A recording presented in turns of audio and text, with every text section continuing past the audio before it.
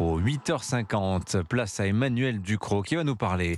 Boîte en bois, les petites boîtes des camemberts, des monts d'or, vont-elles disparaître en Europe d'ici 2030 ? Les fabricants de fromage sont vent debout contre une directive européenne qui promet l'interdiction de ces emballages traditionnels. C'est quoi ? C'est du bois de bouleau. C'est du boulot. Mais alors d'où vient cette idée de les interdire ? C'est une proposition de la Commission européenne pour la prochaine directive sur la réduction des emballages qui est en ce moment en discussion au Parlement européen. L'idée est simple, de bon sens.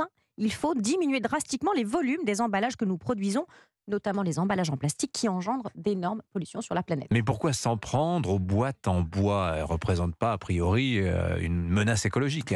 Alors, cette loi propose d'interdire les emballages non recyclables et non réutilisables. Et les emballages en bois entrent au sens strict dans cette catégorie. Il n'y a pas de filière de recyclage pour les boîtes de camembert et on ne les réemploie pas, sauf exception pour ranger des babioles. On ne parle d'ailleurs pas que des boîtes de fromage. Dans l'inventaire à la Prévert du non recyclable, non remployable qui pourrait être interdit, on trouve aussi les bourriches d'huîtres, les élastiques des bottes de radis et les filets à oignons. Ça paraît quand même un énorme contresens, en tout cas une absurdité, interdire des boîtes en bois. Effectivement, ça paraît totalement idiot. Un emballage biosourcé, biodégradable, local, léger, solide, issu d'un cycle de captation du carbone, la forêt, et qui n'utilise pas de ressources fossiles, ça paraît totalement inepte de s'en priver. D'autant que l'alternative pour les fromages fragiles et pour les huîtres, ce sont des contenants en plastique. Alors un truc aussi absurde, pour moi qui les collectionne, vous vous doutez bien que c'était pain béni. Là, je me suis dit que c'est presque trop beau, c'est Noël avant l'heure. J'ai quand même essayé de comprendre ce qu'il y avait derrière cette histoire. Et j'ai discuté avec des députés européens qui sont atterrés par cette idée de la disparition des boîtes traditionnelles. Et l'une de ces députées qui se bagarre contre l'interdiction m'a dit la chose suivante qui nuance beaucoup cette affaire. Je la cite. La commission ne s'est pas réveillée un matin en se disant « Tiens, on va faire un truc stupide pour bien braquer les gens, on va supprimer les boîtes de camembert ».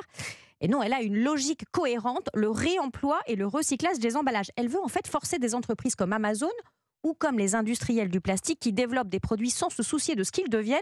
Elle veut les empêcher de faire n'importe quoi. Et le bois, c'est tout simplement un angle mort de cette politique. Un tout petit marché de l'emballage auquel personne n'a pensé, tout simplement parce que ça n'était pas la cible de la directive. Et les boîtes en bois, revenons à notre fromage, est-ce qu'elles vont finalement être interdites comme vous nous l'avez annoncé en 2030 ? Probablement pas. Le Parlement est en train de travailler sur des exemptions pour corriger cet effet de bord. Les députés européens servent à ça, à faire remonter du terrain les effets pervers de cadres juridiques trop larges. Et pour ce qui est des boîtes en bois, une grande partie des usages sont de toute façon protégés par les appellations géographiques. Elles sont indissociables du processus de maturation des fromages, donc on ne va pas s'en priver. Et alors, si vous entendez en ce moment parler autant de ces boîtes en bois, de ces boîtes à camembert, c'est que la filière s'agite pour faire réagir les parlementaires. Et ça marche. C'est du lobbying, quoi. Oui, ça marche. On ne parle pas là de sujets polémiques, pesticides ou nucléaires. Les boîtes en bois et les bourriches d'huîtres, tout le monde est pour.